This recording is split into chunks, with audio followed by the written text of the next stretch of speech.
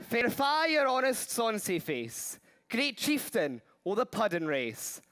Aboon them you tak your place, painch tripe or therm.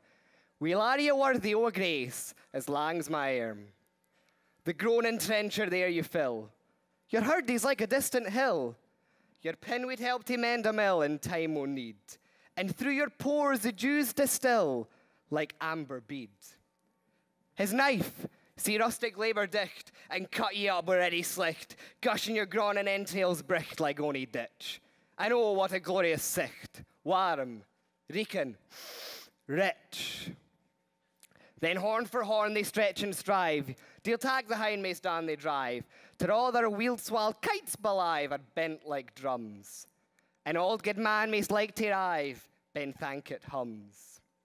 Is there that o'er his French ragout, or all the old that would staw so, or fricassee would make her spew a perfect scunner. Look down with sneering, scornful view on sick a dinner. The devil, see him o'er his trash, as feckless as a withered rash, his spindle shank a gid whiplash, his knee in it, through bloody flood, or fealty dash, oh how unfit.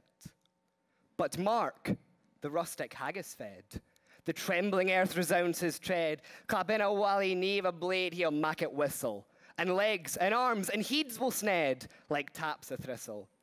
What powers we mak mankind you care, and dish them out their bill of fare. Old Scotland wants nae skinking ware that joups in luggies.